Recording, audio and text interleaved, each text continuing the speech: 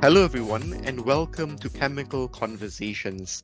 My name is Muhamad Fadhil, and I'm the SVP Strategy and Business Development at Argus. This is a special episode brought to you by Argus Media, a leading independent provider of energy and commodity pricing information. Today, we discuss the latest price trends on bionaphtha and implications on the petrochemical markets. And I'm delighted to be joined by my colleagues, Sarah Ray, VP Olefins and Giulia Squadrin, Associate Editor Biofuels. Hello, everyone. Thank you for joining me today. Hi, Fadhil. Thank you for having me. Pleasure to be here. Thanks, Fadhil. Hi, everyone. Nice to be here. Wonderful. Giulia, let's start straight with you. Just get your thoughts. What bionaphtha prices does Argus offer, and who's interested in them? Yeah, so at Argus, we have been pricing bionaphtha since early 2022 as part of our daily coverage of the biofuels market. I think it's worth noting we have two separate bionaphtha prices. One is European focused and one is Asian focused. So we have a FOB ARA range price for bionaphtha produced from used cooking oil. And also we have a CFR Northeast Asia bionaphtha price. This price, the bionaphtha coverage, expands our hydrotreated biofuels coverage. So we had previously launched prices for hydrotreated vegetable oil, or HVO, also called renewable diesel, and sustainable aviation fuel, and soon complete our suite of hydrotreated products by launching a biopropane price assessment later this year. The reason we have focused on the European and the Asian market because we have seen center of demands in these regions, and specifically in Europe, we have focused on used cooking oil feedstock. We have an extensive coverage of used cooking oil prices across all regions, but we have also seen growing demand for this sort of waste, renewable materials and raw materials in the European market specifically, and for all applications actually. So, I mean, you ask who is interested in these prices. We've had two main markets that have been interested in bionaphtha. So this product can be used in the road transport sector as a blend stock for gasoline, and it can also be used in the petrochemical sector. I mean, we'll talk about this more in detail later on, but I think it's worth noting the competition between these two sectors, with the road transport sector being mandated. So you have obligations you have to meet in terms of renewable share that you have to use under European legislations, whereas the petrochemicals market is not mandated. But it's interesting that we've seen interest for both applications. Wonderful. Thank you so much, Julia. And I think it's a very keenly watched kind of interplay between the two sectors, as you mentioned. I just want to ask you this question on how Argus prices bionaphtha. And if you could also share some of the price trends that you've observed since our launch in March 2022. Sure, yeah. So the way we price bionaphtha is really based on market activity. So we speak with participants in both sectors I've mentioned, so the gasoline sector and the petrochemical sector, and we collect bids, offers, trades, spreads, and all sorts of indication.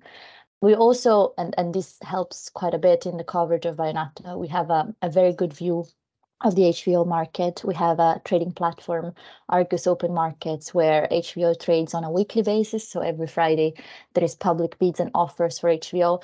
And I mean, as I mentioned, they all come from the same sort of family of products, being hydrotreated products. And HVO is one of the key markets in the sense there's more production compared to bionaphtha, it's more liquid. And interestingly, also HVO has both application on the road side and the chemical side. So having a very good view of the HVO market also helps with that. But primarily, you know, we are aware of the link between the two prices, but we collect information from anyone who is involved in the bionaphtha market and make our assessment based on the feedback that we receive from market participants. And in terms of price trends, I mean, as we said, we launched prices in March last year, and we've seen the highest highs and the lowest lows, I would say, in this period. So in summer of last year, we've seen record levels surpassing $3,600 on an outright basis.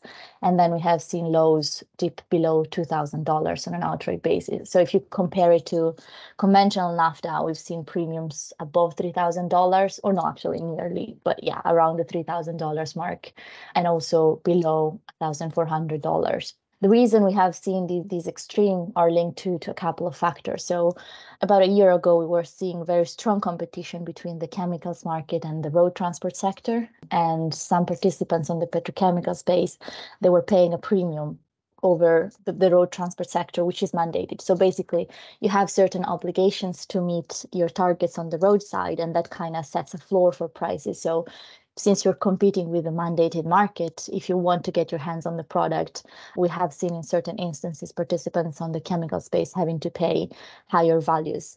Things have changed a little bit since then. I mean, the interest is still pretty strong, and I think we'll discuss it in more detail again, but there's also other macroeconomic factors that have really impacted trade of some of these renewable feedstocks for polymers production.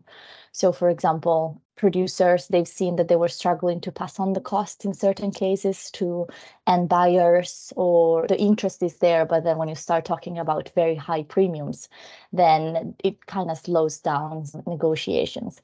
So we have seen a bit of a decrease in demand, not because the overall interest is not there. It just kind of feels like a temporary slowdown because of the macroeconomic situation.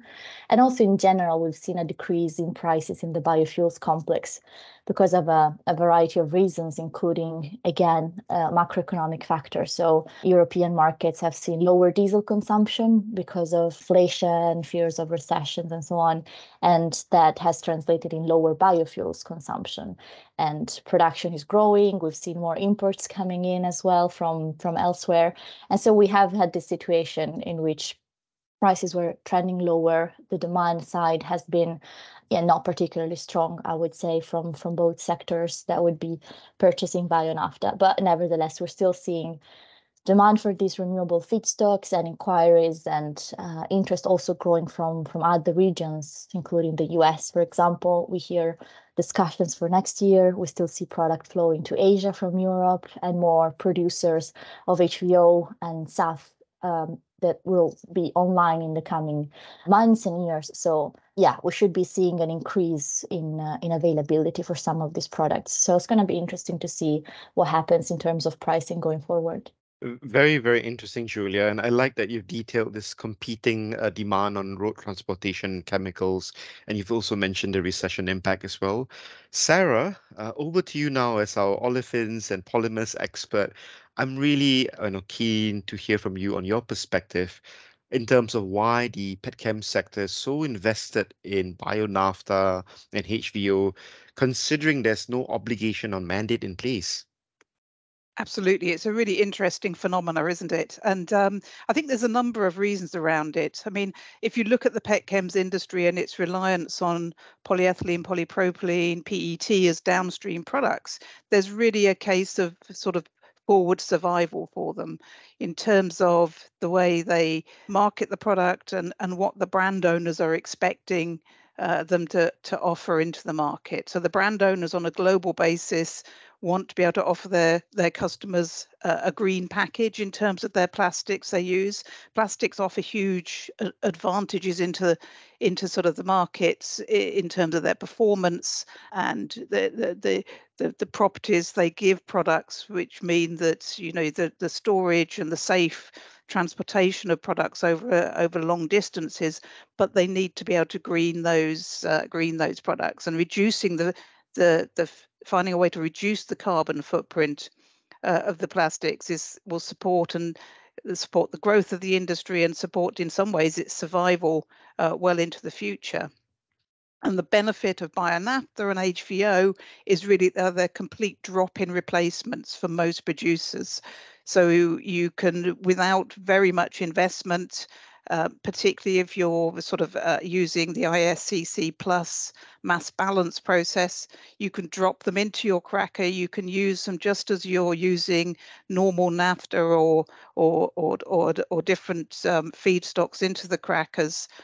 Without doing anything at all, and then you can market green product to your customers.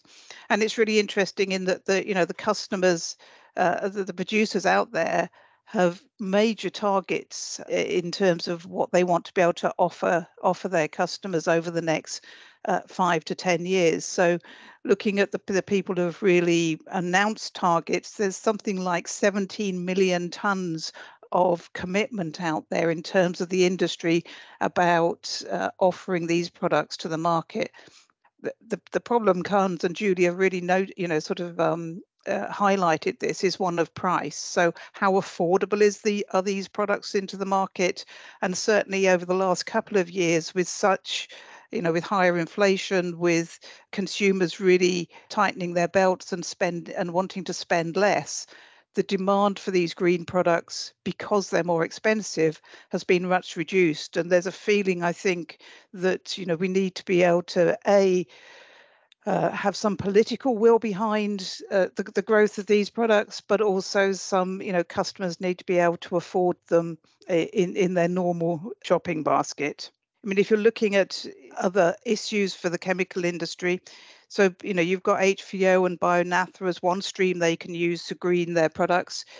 They're also looking at using more mechanically recycled product. So that is product that's been collected, chipped, and is reused and then added into the streams, potentially as a combination of virgin plastic and final plastic. There's new routes using something like ethanol. Certainly in the European market, there's a new investment out there going from green ethanol into ethylene. That's something that we've also seen quite widely in South America in their investments. And there's also the route that would use waste plastic, recycle it into something called pyrolysis oil, which is basically an oil equivalent, and then recycle that round the cracking loop.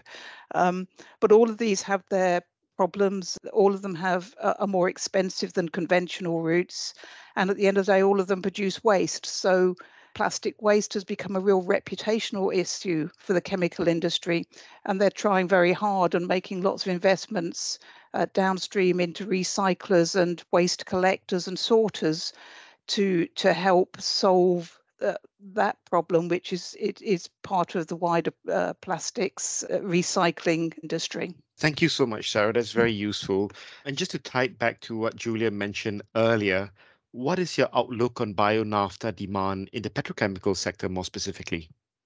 It would grow. If it's affordable, it will definitely grow. The issue is affordability. Those premiums that Julia was talking about, sort of, I think it maxed out at over 3,000, and the premium, something like at the moment, over 1,000, makes it much more expensive as a product, and that's not affordable for everybody. So there's lots of potential for growth if it becomes affordable. And I think the European industry is tending to lead the way on this, but it's also a global phenomena.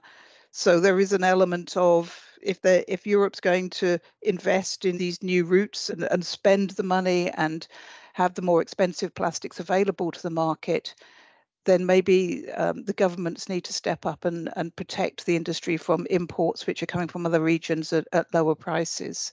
So yeah, lots of issues to tackle. Sarah, Julia, really thank you very much. Your insights are all very excellent, and I've learned a lot today. I wish we can go on, but due to time constraints, we have to draw to a close now.